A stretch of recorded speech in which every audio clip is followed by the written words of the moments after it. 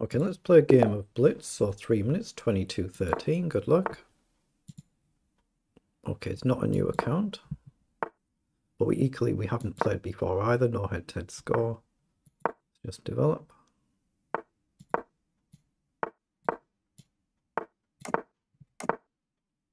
Okay, we're going to try and challenge for the center.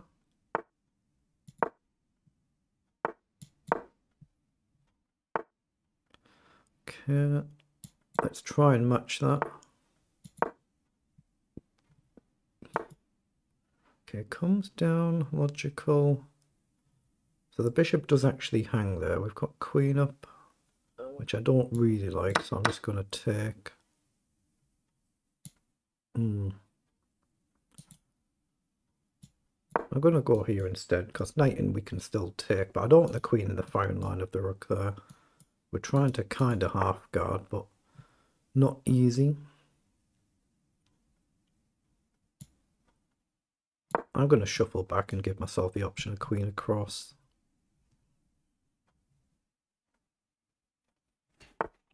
Okay, bishop down. So queen over. We're going to lose a pawn. Takes, takes. Not too clever either, but that's a tremendous move actually, isn't it? Let's drop the bishop back. It takes probably the pawn, but I could go with the bishop and then drop back if you don't trade.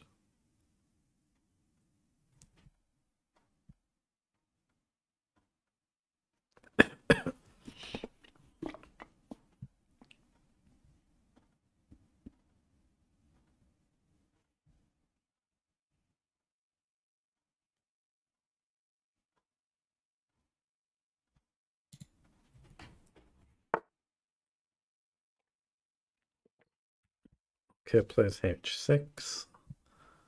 So do we want to take? I don't think we do. Let's play queen across and offer that trade.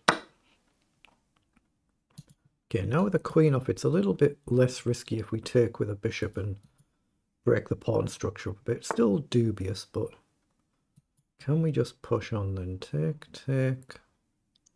I'm going to actually push on there because it feels risky to just leave it. But I might be proven wrong, of course. But I'm going to hope I can build a little chain and that this doesn't implode my position. Knight up or knight back and cover, something like that. And then obviously we're going to see the pawn come forward. It's whether I can guard or not. But knight in. It's a nice little nuisance move and bring the other knight round. Or do I push on? No, that's no good. Let's just double the knights up. Double the rooks up. But yeah, I could have done with the other knight there and keeping this one here to come forward. Let's try and stop this knight jumping in and bring the king up maybe. Okay, that's a nice move. Knight back is no good. We lose the pawn, so drop right back. But at some point there might be a trick to take if my rooks are suddenly undoubled. Something that's really easy to miss. Otherwise I'm just going to try and bring the king up, but again you can imagine the rooks suddenly come across and the king's in the firing line. Okay, that's what he's aiming for here. So do I have to do this and sack a pawn? I'm going to try and break this structure at the risk of the knight getting in. Okay, let's take. Let's come back and hit this pawn again. I know the knight covers right now, but it's potential. Other knight round. But how do I get my king across? 1, 2, 3. I don't see how I get my king actually over. I might have to just push and hope for the best. We might have to just try and push the pawn, but now actually 3 attack it and 2 defend, so... Oh, I can't take. What am I doing? I have to take first, then I can take. Unless he goes with the knight. Okay, but now I can take, right? Oh, but we lose our pawn anyway. Although I've got check, but then that's covered. You just take our pawn. No, see, check is covered. Oh, he's allowed that. He's allowed check in here. Well, he could have just taken, but I can't actually protect it anywhere. So I'll just check and collect. Okay, but now... King up. Why is all that guff coming on the screen?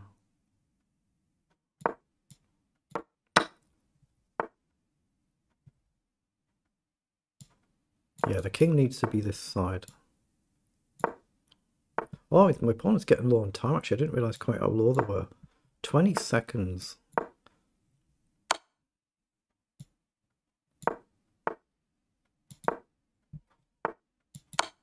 I need to throw some checks in just to try and use their time slightly.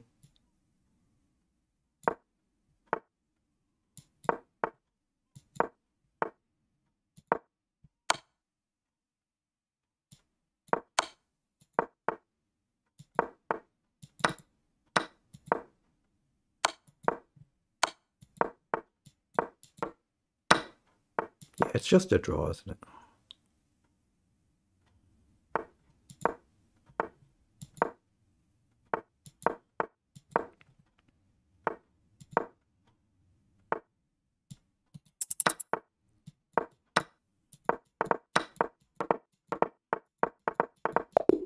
Okay, we get a draw, well played.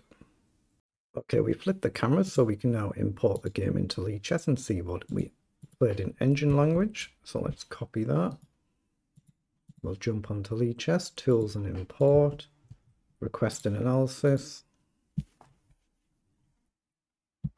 It's already running here. Oh, we blundered it away a couple of times, so we've messed up the opening. Plus 10. Ooh, I've just gone on the wrong square. How did I miss that? Because he can't guard the pawn. It's just a simple win. I mean, you couldn't get it more simple. I dropped back instead of going here, and you have to move and concede the pawn. Ooh, that's annoying because I've done it twice. I've done something twice. So here I should have gone back here, but that would just repeat, wouldn't it? Yeah, it was still the right thing to do though. So just messed up the ending. I mean, at least I wasn't worse. But it's not good. So 81% versus 82%, 32 and 32. And we must have a blunder here as well when we're plus 3.3. Oh, why didn't I do that? I just didn't see, just pushing the pawn up. That's very poor, isn't it? But otherwise we were basically level. Couple of chances to win and we've messed it up and it's been flatline level. So it is what it is.